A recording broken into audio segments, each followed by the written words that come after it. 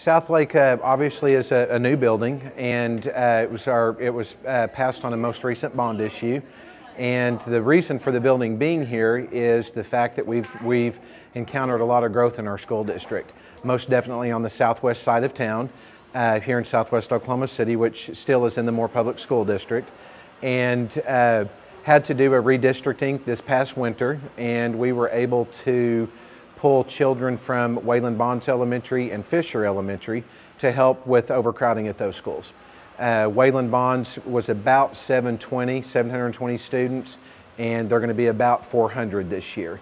So the majority of the kids that will be attending here actually came from Wayland Bonds Elementary. This school is very unique in the fact that it's a brand new design for our school district. The floor plan is very different than what we're used to. There's a lot of added safety features to this particular site.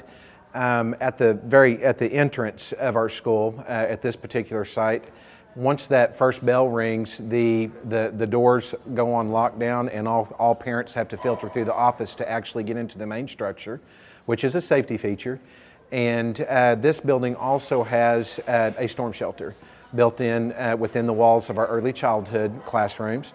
And we were able to accomplish that through a grant that was written through our office. Well, I've never had a new everything, so I think it's pretty exciting, and everything's just new and crisp and clean and fun. My heart will always be with Plaza Towers. A little bit of me will always be there. I'll be thinking about them and have been since they've been moving in. Also been thinking about them a lot just this summer as they have the new chapter in their life changed also. They get the exact same building that I get, and I'm actually going to be a Plaza Towers parent at this point because my own daughter will be attending Plaza Towers. Ms. Simpson brings a great deal to this site. You know, she left a school that is now placed in great hands.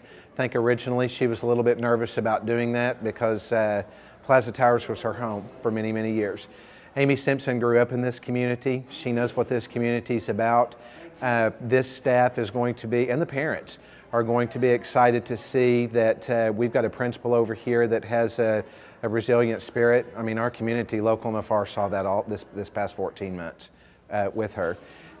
Ms. Simpson is excited to be here. Again, she brings a renewed spirit to this place, and of course the parents and the staff, they already know her. You know, they've seen her on TV and in the community for the past 14 months. They know her heart, and there is no doubt in my mind that there's not one person in this building that would not ever question the fact that she would do whatever it takes to protect their child. So she brings almost a calming effect because people know her, and just very excited that she's here.